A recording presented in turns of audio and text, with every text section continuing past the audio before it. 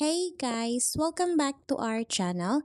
In this video, I'm going to show you how you can check unread messages in Messenger. So to start, I'm going to open my Messenger application, and then in here, if you have any unread messages, it will automatically appear here on your inbox. All we need to do is to open the message. And then after doing that, and then you go back and still you're receiving notifications for unread messages. And then if you try to scroll down and you still can't find those unread messages, the next thing that you can do is to simply tap on these three lines and then tap on this message request option. Sometimes unknown messages will appear here on this message request option. Another thing that you can check is the spam option. All you have to do is to tap on this one, and then some of those unread messages will also appear here.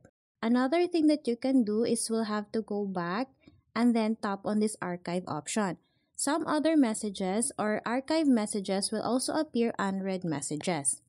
So after checking all those options and then you're still receiving unread messages notification, the next thing that you can do is to exit your Messenger application and then uninstall the app. To do that, we'll have to tap and hold on the app and then tap on this delete option.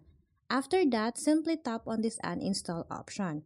After uninstalling the app, all you need to do is to go to your Google Play Store and then reinstall your Messenger application. By doing that, it will refresh your Messenger application and will remove those unknown unread messages notifications.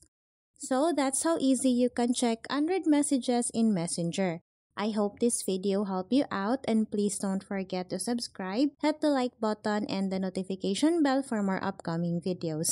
Thank you, and we'll see you on our next video.